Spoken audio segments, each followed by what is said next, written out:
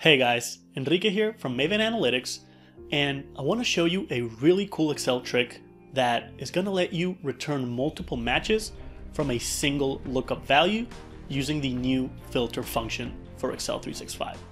So let's take a look.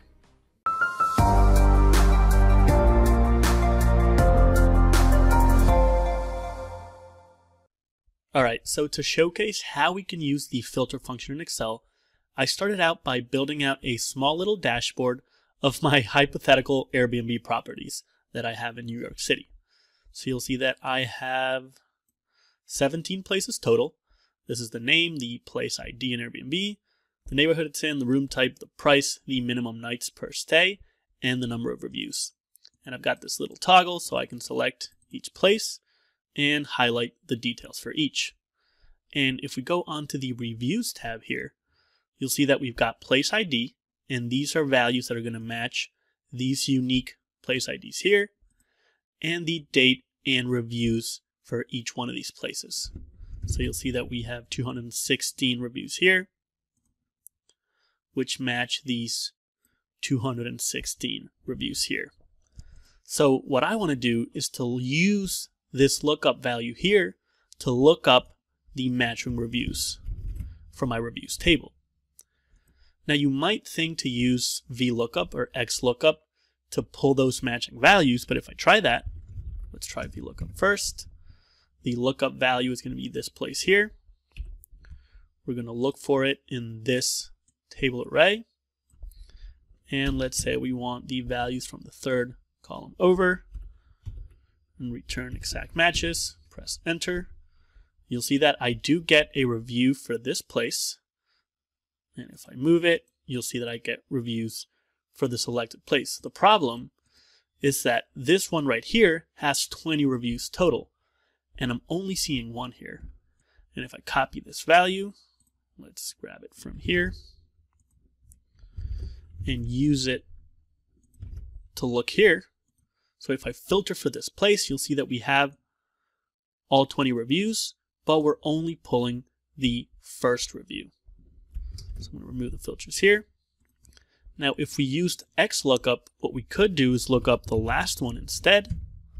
So let's use this lookup value. We want the values in this lookup array and return the matching reviews. And if I comma over to the search mode, I could change it to search last to first. Press enter, and now we have great place. Let's look for that one more time. And we're getting the last one, which is cool and everything, but we want to be able to pull all the matches, not just the first or last one. Now, traditionally, there's really no easy way to do this without coming up with crazy, complicated formulas. But now that Excel introduced the new dynamic array formulas, we can actually use the filter function for this. So let's start by writing out our filter function. Now if you're following along and you don't have Excel 365, then you're not going to see this, but you can still stick around and see how it works in case you're thinking about getting Microsoft 365, which I actually do recommend.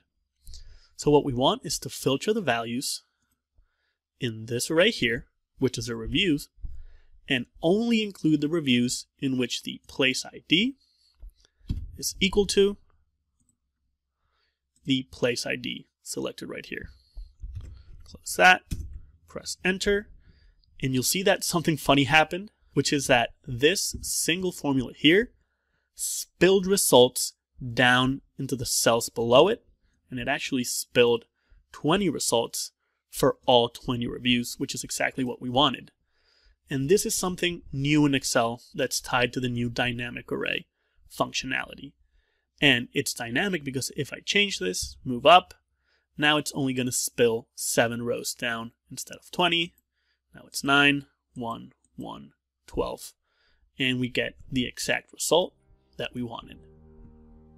And that's the filter function in a nutshell for you, which is a great alternative to VLOOKUP or XLOOKUP if you want to return multiple matches for a single lookup value.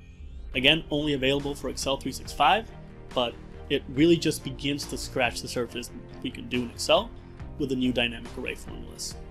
So again, make sure to comment below if you have any questions or suggestions, and like and subscribe if you want to see more content like this one. Thanks for watching, and see you guys in the next one.